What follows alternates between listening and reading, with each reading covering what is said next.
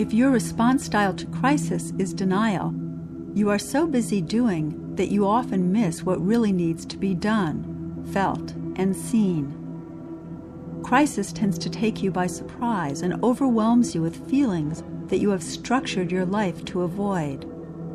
You may run away from situations that evoke feeling when, if you would let yourself feel a little more, you could easily manage situations before they turn to crisis and use your incredible energy to create stellar opportunities from every and any situation. Let's change that dynamic now. Take a long, deep breath. Close your eyes.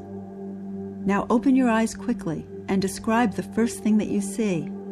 If possible, do this out loud. What do you see?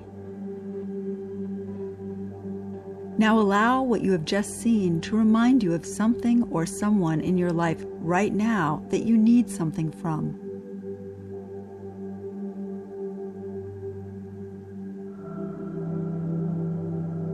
Your thoughts may travel to different people and different needs. Your thoughts may even travel to needs and people from your past. Allow this to occur. As you think of each person or situation or even memory, allow yourself to express what you need or how you feel out loud.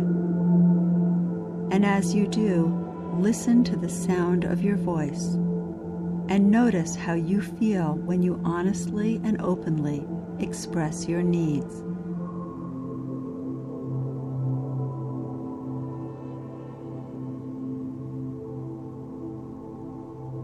As you breathe, allow yourself to choose one feeling or need that you will visit for the next few days. Commit to saying it, feeling it, drawing it, talking about it with a friend until you do this audio experience again.